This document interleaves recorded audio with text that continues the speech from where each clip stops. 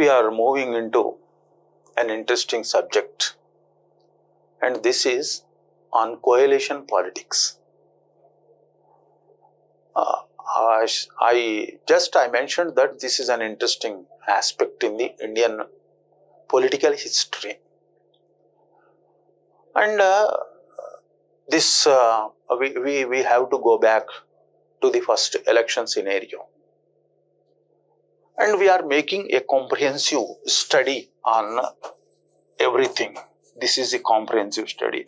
Since you are going for the Group 1 mains, it is a necessary aspect to know the fact in an analytical manner.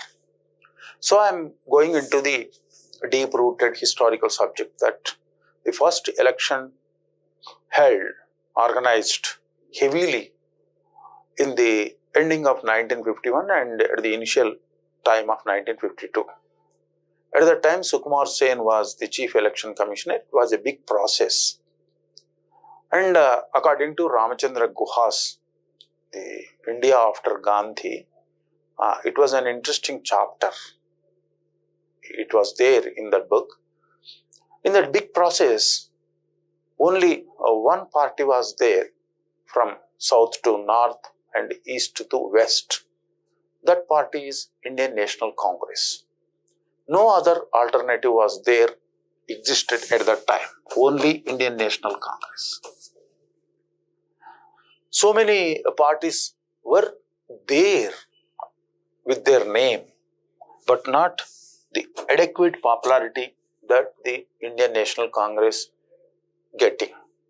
Those parties are Socialist Party and United Communist Party and of course Republican Party of India and one or two regional parties like Jharkhand Mukti Morcha. It was there at that time also. And at that time, Jan Sangh also emerged. Jan Sangh. It was there. The old name of today's Bharatiya Janata Party. No party got double digit.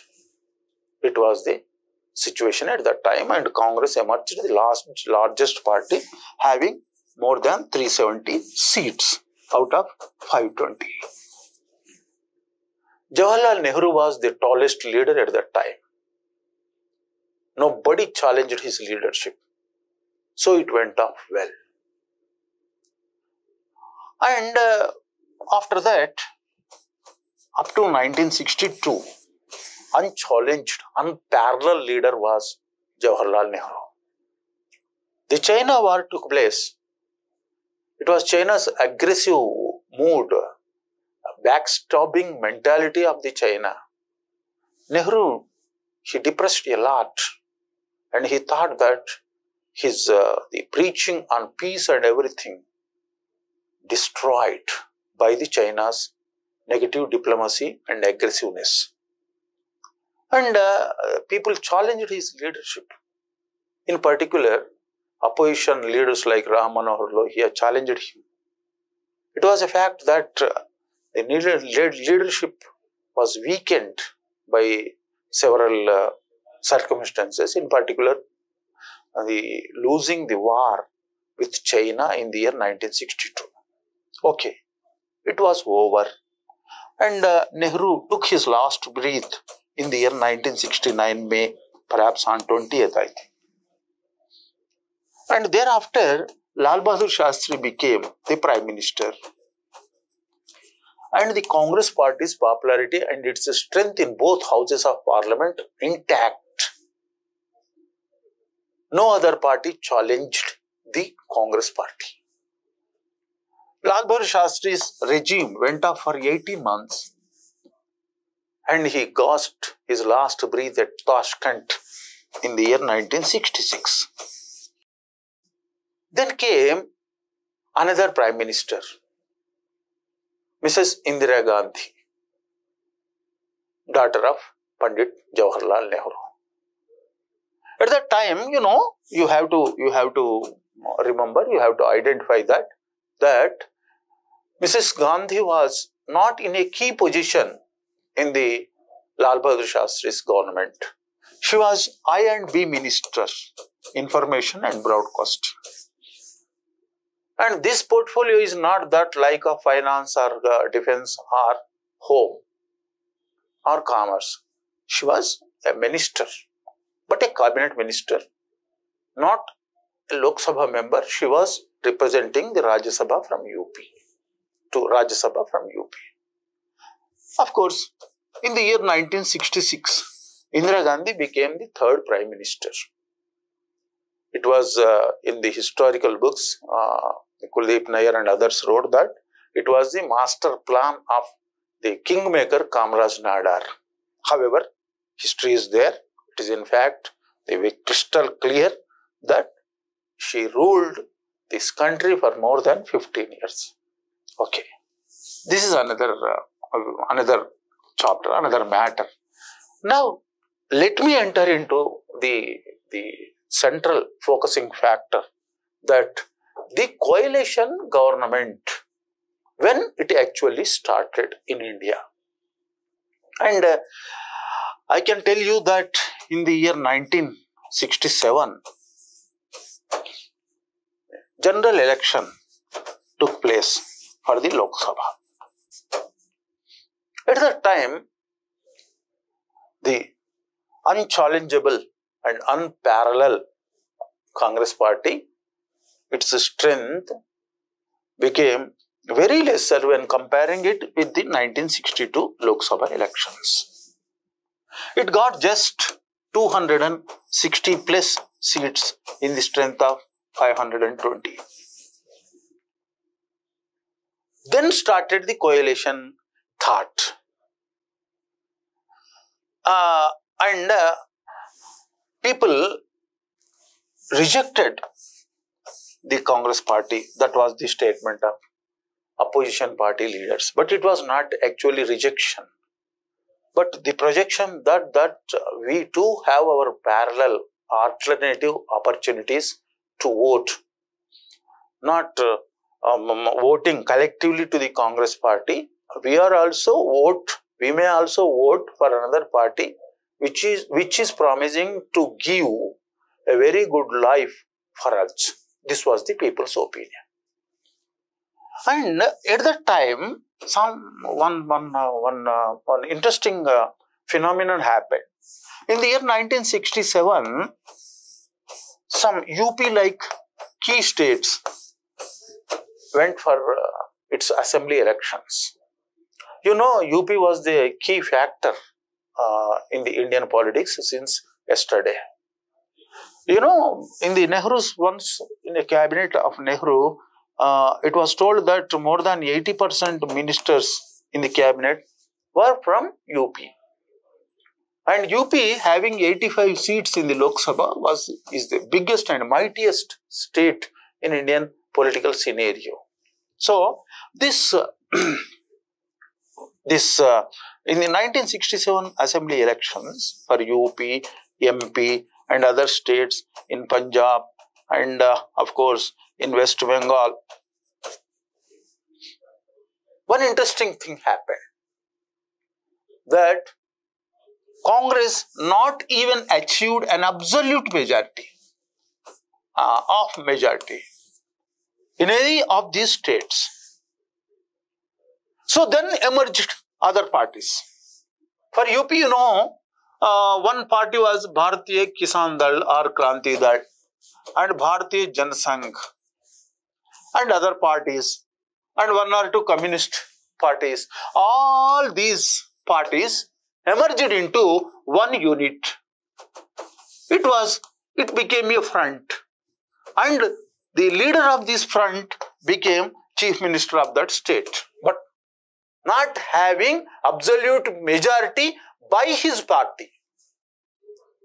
But one or two or three parties became friends and they created a front and they put the alternative to the Congress party and they met the governor and governor permitted them to take oath. Then they became chief ministers. No ideology, no principles, nothing. Only power. And the second thing is that not to give an opportunity for Congress party to take power. It was happened in 1967 assembly elections. You know, the Prime Minister who never visited the Parliament House, it was a record. That Prime Minister was Charan Singh, Chaudhary Charan Singh. He became the UP Chief Minister at that time. And some D.P. Mishra, the Chanakya of Madhya Pradesh politics, became Madhya Pradesh CM. And in West Bengal, some other parties, one or two parties, including Jan Sangh and Communist, became coalition partners. And they established their own this regime. And in Punjab also, Akali Dal was there, and with BJS and other parties, they took the power. This was the 1967. It was the pioneering and turning point in the history of coalition politics in India. Then what happened, you know? These governments collapsed nearer or before or just after 1969, because not having any continuing policies and ethics and principles, they started quarreling with each other for the power sharing and more powers, and it was an imbalanced administration.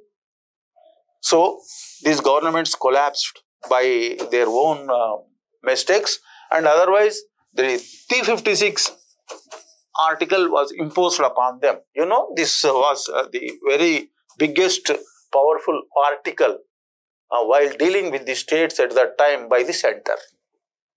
This was the failure story of the initial level of the coalition political parties, coalition governments, not coalition political parties, it was the governments. And this happened. The second thing, that the another history came in the year 1977 March.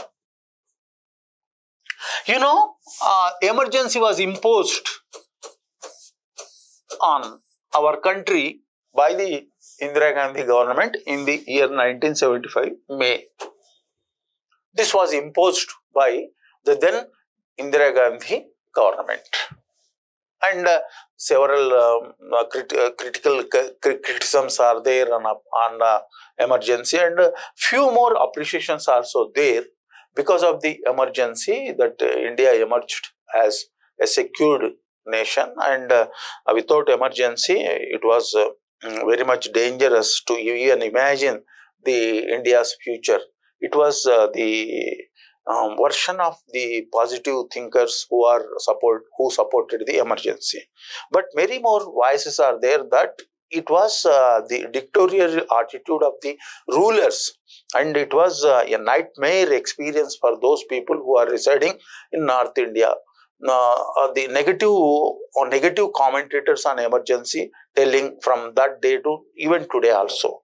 Even today also, they are remembering the nightmare experiences of the emergency days. Those happened in UP and Bihar and other states of North India. However, it is not the matter.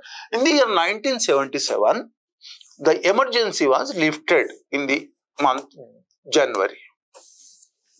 Then came Lok Sabha elections. Indira Gandhi was the Prime Minister, and public opinion was so negative upon her government because of corruption, dictatorial attitude, policy paralysis, and not getting the adequate range of growth at economic level. And then came the Lok Nayak. He was Jai Prakash Narayan. He was an elderly statesman. He was very close to Nehru.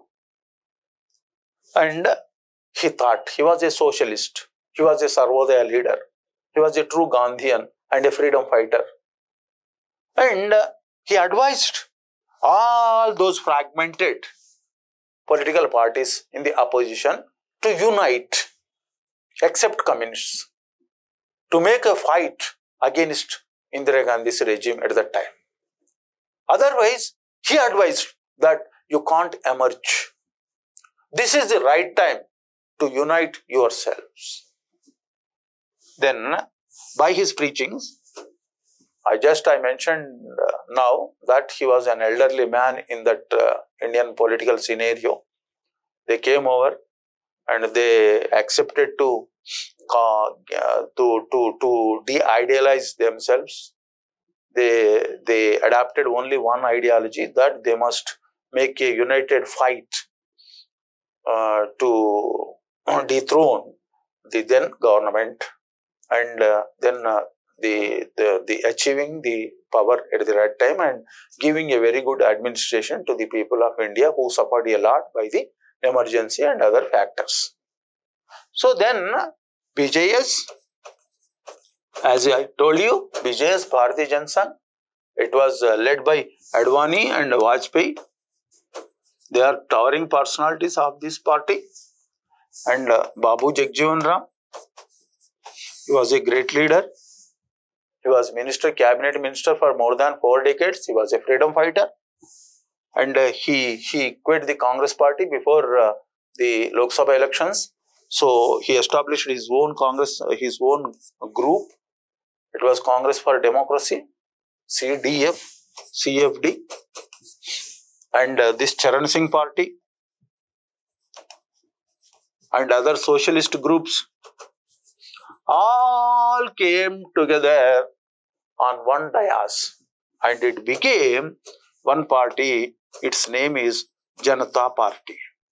With one symbol, with one ideology, with one motto, these strongest leaders like Morarji Desai, Hemawati Nandan Bahuguna, Lal Krishna Advani, Atal Bihari Vajpayee, and H.M. Patel, Charan Singh, and all these leaders came onto one dais and they fought unitedly to win the election in 1977. And the Janata Party, it was a miracle in Indian political history that it got the absolute majority by getting 285 seats. And they formed the government under the leadership of Morarji Desai.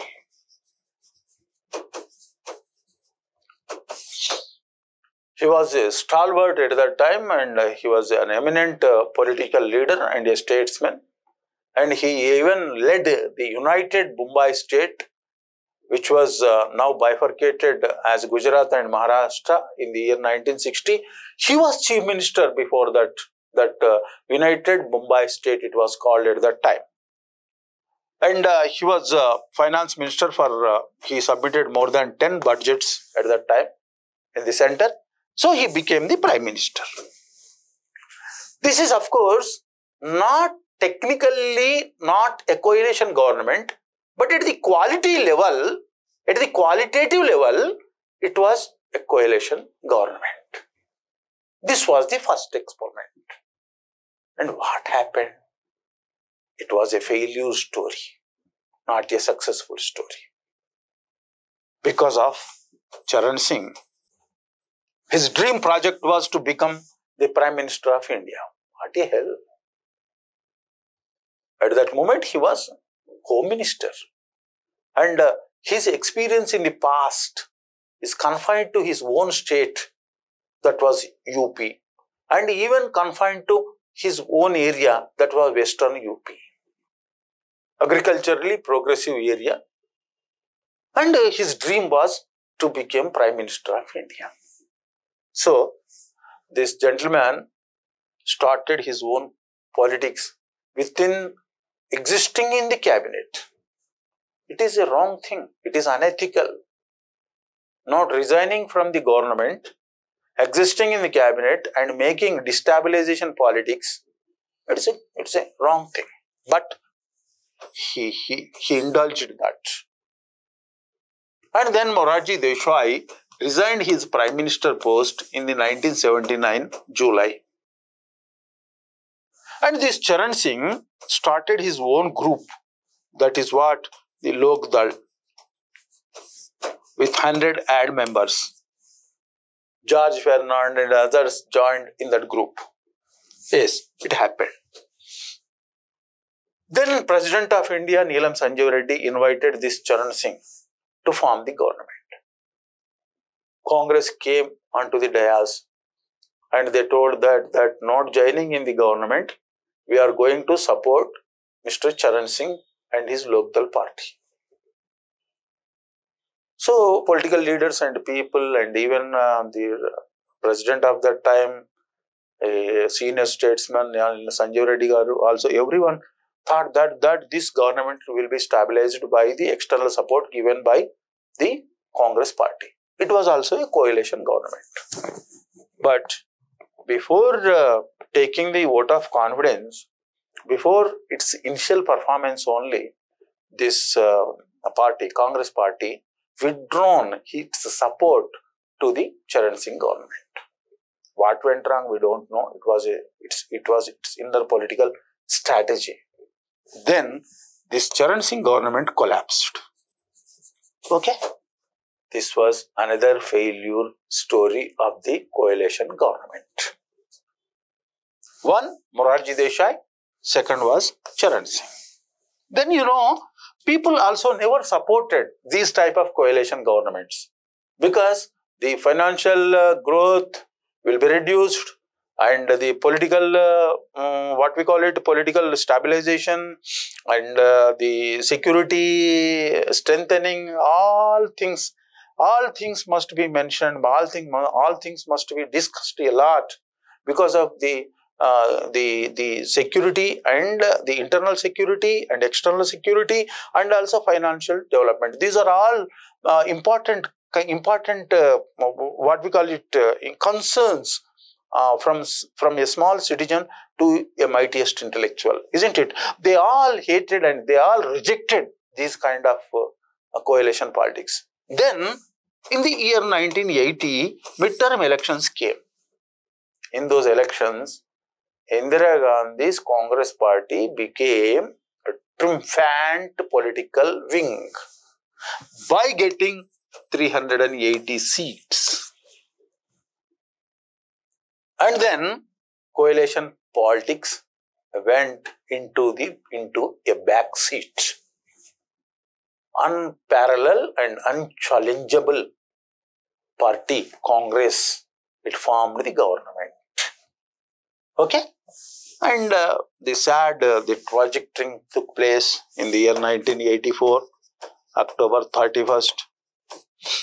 A great Prime Minister, a great determined decision maker, Srimati Indira Gandhi Garu, assassinated by her own guards. It was a tragic incident. It was a very, very much tragic that a Prime Minister like Indira Gandhi got this kind of this tragic ending. Okay. Then came 1984 Lok Sabha elections. The sympathy wave emerged like anything. It was a tsunami. Indira Gandhi Garu, she was a great leader. She was assassinated by her own guards. This type of sympathy, it was like a tsunami. Then, in that sympathetic wave, Congress party got 411 seats, which was not achieved even in the period of Nehru. Then, Rajiv Gandhi became Prime Minister in the year 1984. He was Prime Minister for 5 years. It was a stabilized government because they got 411 seats for the Lok Sabha. At that time, Bharatiya Janata Party got only 2 seats and Janata Party got 3 seats.